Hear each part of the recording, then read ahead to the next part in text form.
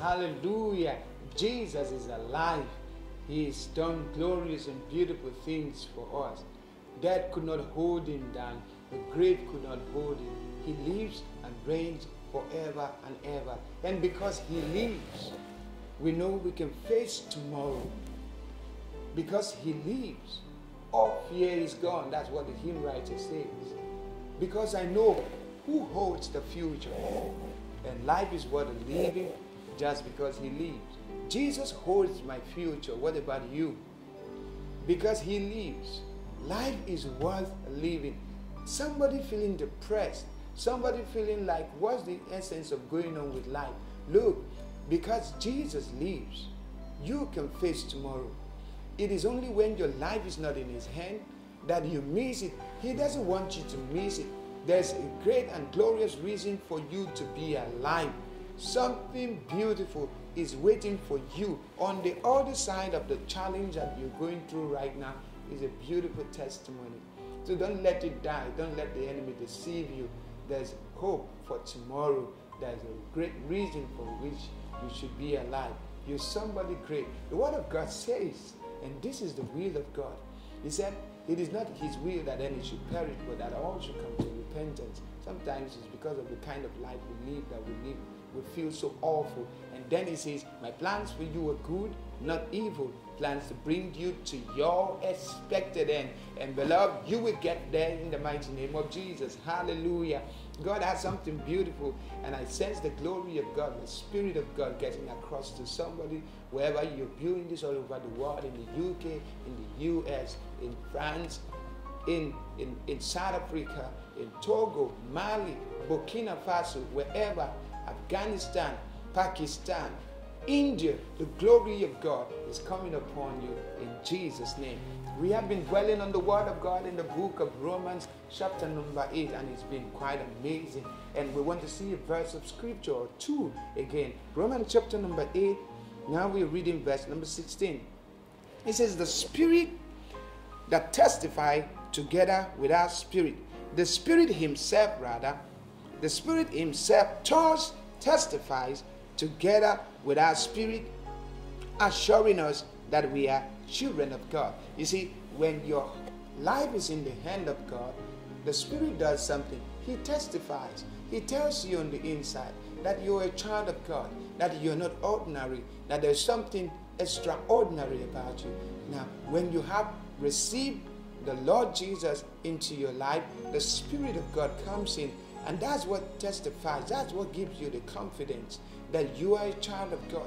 Beloved, if you have given your life to Christ, don't let anybody tell you any other thing. Stand on the word of God. Stand on the promises of God. You see, to be a child of God is not by your own actions. It's not by your own abilities. It's by the Spirit of God. And look at what the scripture says. It's just so amazing. You know, in the book of Ephesians chapter number 2, it tells us, it's by grace that you saved through faith. It is by grace. Beloved, it is by grace. Jesus has paid the price. He died on the cross. He's the one who went through the horrible experience just to give you and I life. And he said it's abundant life. Life that has no unnecessary limitation. Life that gives you wonderful promise here on earth and beyond. Causes you to live eternally. It says, the Spirit himself does testify together with our spirit, assuring us that we are children of God. The Spirit of God testifies. He is assuring you. Now somebody you're feeling condemned, in this same chapter, verse 1, he says, it makes us to understand this. Now, if you are in Christ, you're not supposed to have that condemnation. Look at what it says. There is therefore now no condemnation to those who are in Christ Jesus, who walk not after or according to the flesh, but after the Spirit. That's New King James Version. It says, there's therefore now no condemnation. Now, if you're giving your life to Jesus, there's therefore no condemnation.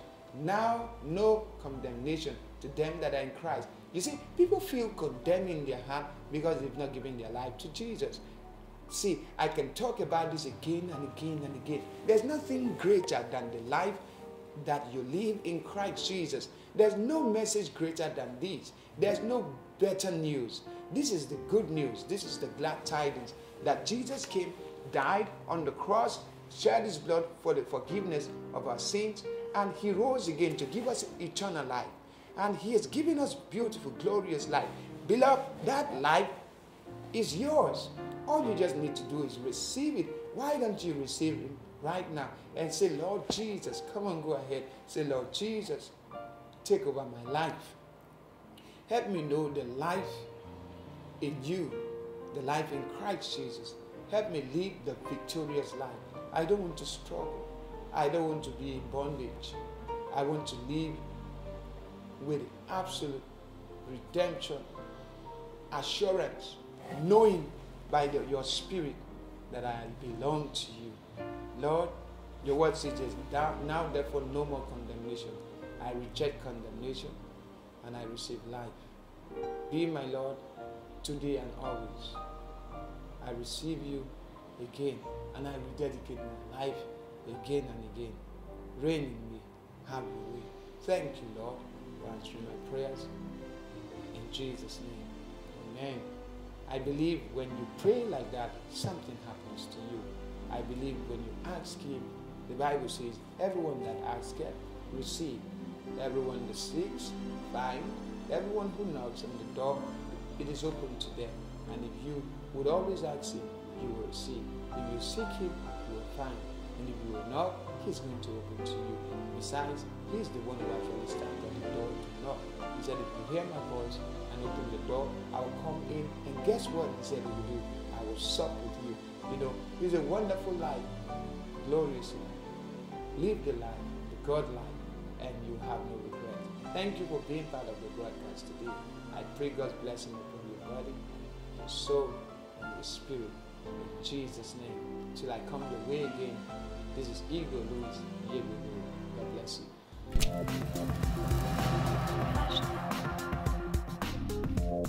you.